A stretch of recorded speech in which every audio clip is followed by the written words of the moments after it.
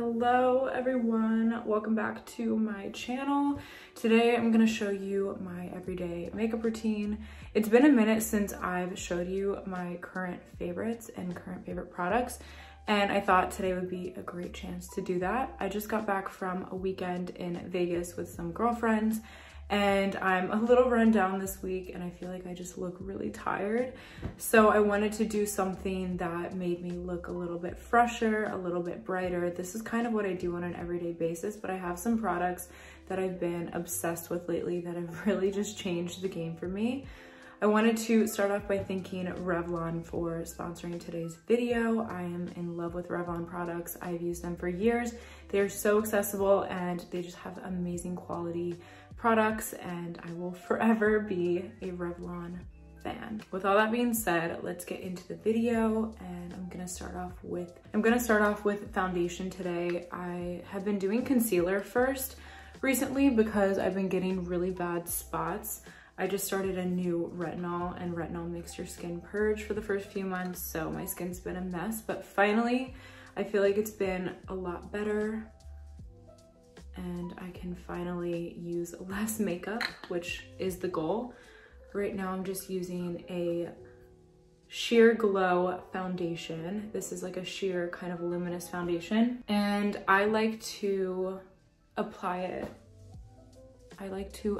with my fingers because I realize that my beauty blenders get so disgusting that I think that they make me break out. So I've just been using my hands, and honestly, using your hands is amazing. Your fingers melt the product into your skin really nicely, and I feel like it looks way more natural. But I mean, a beauty blender I obviously still use sometimes, or like brushes, but I find that when I use my fingers, sometimes it just looks a lot more natural. And I just do a really light base of foundation, and then I'll either build it or I will add concealer on whatever imperfections I have left over after putting on the foundation. And before I did the foundation, I put on sunscreen. I forgot to show you guys, but sunscreen is also really important. Without sunscreen, your skincare is not relevant. So this foundation is from NARS. Okay, now that my foundation is mixed in, I'm gonna go in with concealer. This is the Revlon ColorStay 5-in-1 24-hour concealer. It has vitamin C and it also has caffeine in it, so it's really, really good. If you are tired or puffy, it just helps get rid of any sort of puffiness. And you guys know I'm a huge skincare fan, so any sort of makeup that has skincare benefits, I think is the future. I think makeup going forward is going to double as skincare, and I think that a lot of us just want something that's gonna be healthy and good for our skin overall, and not just make us look dull at the end of the day when we take off our makeup. So yeah, this is the 5-in-1 concealer. I'm using shade 40 today, and I love using it under my eyes. It has a nice little felt tip. Don't look at my nails, by the way. I had press-ons this weekend and I just took them all off. So yeah, you can squeeze it onto the little felt tip, and I just apply it underneath my eyes. And the thing I love about this concealer is that it looks really natural. It doesn't look cakey. It looks like your skin. I also put it around my nose where I get a little bit red throughout the day. And then I will also put it on any sort of blemishes that I have. Then I go ahead and blend it out with my fingers because it blends really beautifully like that. I just kind of sweep it out and then I dab it in. But I do it really gently because the eye area can be really sensitive. And then you can also use it on your eyelids just to conceal and create a nice little base for eyeshadow. Wow, I already look so much more awake and brighter, glowier. And some days I'll just stop here and I'll put on setting powder and I'll run out the door. If I have like 2 minutes to do my makeup, I'll do that. I'm going to use a liquid contour today. I think that this looks really natural and just adds a nice little dimension to the face. This is the contour wand from Charlotte Tilbury, and I go ahead and start on my forehead. I think it kind of is running out because I use it so much. And I like to blend it as soon as I apply it, or it becomes kind of hard to blend because it'll dry. So make sure as you do liquid contour, unless it's like a cream base, this one isn't really a cream, like oily base, so it'll dry pretty quickly. See, it just adds that nice sun-kissed dimension back into the forehead. I apply it as a nice little base around my eyelids. And sometimes if I don't do eyeshadow, I'll just do this. I'll blend it up. Hello, glitching over here. I'll blend it out with a little brush, my cheekbones, underneath the jaw. I'm gonna blend the jaw first because this cannot get blotchy.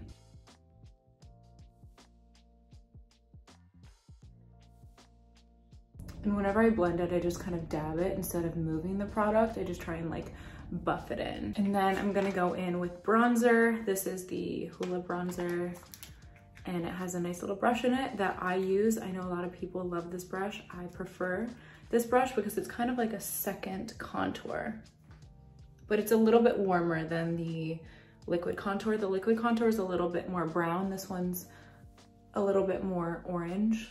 So it just gives you a nice little glow. And then I'll kind of do this on the sides of my nose, do a little nose definition on top of the eyelids.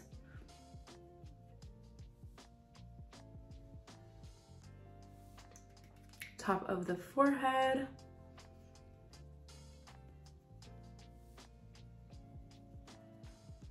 You guys who have been following for a while or subscribed for a while know that I was fully blonde.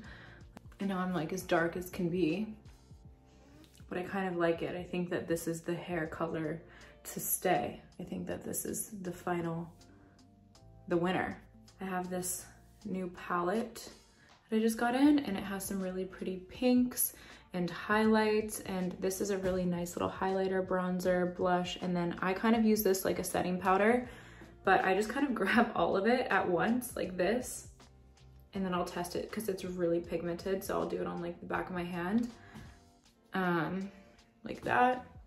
And then I'll just kind of go in and dab it on. I was obsessed with cream blush all year, but I kind of am in a phase where I'm not into cream blush right now, which is a sin for most makeup people. But the thing about cream blush for me is that when you wear a mask, it creases and it doesn't, you have to like set it properly or else it moves. And sometimes I'm too lazy to like properly set my face during the day. And this blush just blends into my skin and stays in place all day long without me having to like set it. And I also have really oily skin, so liquid cream products on me doesn't always look the best, you know? I sometimes will look a little bit too dewy, and then I'll add it to the tip of my nose. And then I'll go ahead and use this kind of setting powder with the highlight here and just kind of dust over top of the pink to tone it down a bit. But then for a little extra highlight, I'll go in with the highlighter right here in the corner and kind of, I don't love too much highlighter during the day, but I love just a little. You can see that, super glowy. Put it on top of the lip, Cupid's bow, sometimes in the corner, my eyes. Of course, I'm gonna add a little bit more bronzer because I feel like I don't have enough. Darker bronzer. Kind of just add it to my neck. I just put this one everywhere. This one is from Tom Ford. For brows, I like to do a gel before I start my makeup because it won't stay if I do it over foundation. And I find if I do a gel over top of my foundation, it like crumbles around my eyebrows. I feel like a lot of people have this problem, so that's kind of my solution to it. Just doing it before. I used the Makeup by Mario brow gel, which I love. And then I'll go in with this Gucci eyebrow pencil and I'll just draw in little hair-like motions Okay, what is going on outside? Fill in where they're a little bit more sparse. Sometimes I'll do like a brow soap if I am going out, or if I want my brows to be a little bit more stuck. But I feel like for every day to have really intense brows can get overwhelming. So I just kind of fill them in with a little pencil these days instead. Add some freckles back in. I have naturally some freckles there, but I like to draw on top of them. And then I'll take this and kind of extend my lash line while it's out. This is my eyeliner for the day. I just kind of draw straight out and then I'll go underneath a little bit. We love an all-in-one product. So this weekend is Halloween and I have no idea what I'm being. I haven't even gotten a costume. Are we over Halloween? I feel like, do we love it? I never know. I feel like it's always overhyped every single year and I try and go out and have a good time and I just end up being overwhelmed and going home. And then I just get like one picture in the outfit or like not enough pictures in the outfit and then that's it. So you only dress up just for a pic. I feel like if you actually put a lot of time and effort into your costume, then it's great. But for me, I'm so lazy. I might just do cool makeup and call it a day. And now I'm gonna set my face with a clear setting powder and just kind of dab that in the T-zone area where I get really shiny. Like this is actually a little bit more than what I do on an everyday basis, but I wanna show you guys how to like take your everyday look to the next level. I like to take a black eyeliner, like a black long wear eyeliner, and kind of add it underneath of my eyes, underneath my lash line, sorry. Just in the outer corners. You can also do this with a dark brown if black is too much. And then I'll take a little smudge brush and kind of smudge it out around the edge. And then once I smudge, sometimes I go back in with a little pencil. Then I will take my mascara to the outside of my lashes like this. And then I'll do one little pass on the lashes more in the center of my eye. A little bit in the middle on the bottom. Clean it up a little. To bring this look to the next level, I'm gonna take a few little individual lashes and just put it on the outer corners. And what I like to do is I like to just use these little Revlon tweezers and I'll apply some lash glue just on them like this. Let that dry for a second. Definitely need a mirror for this.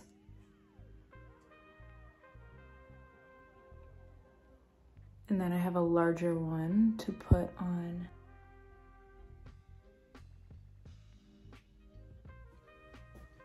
There.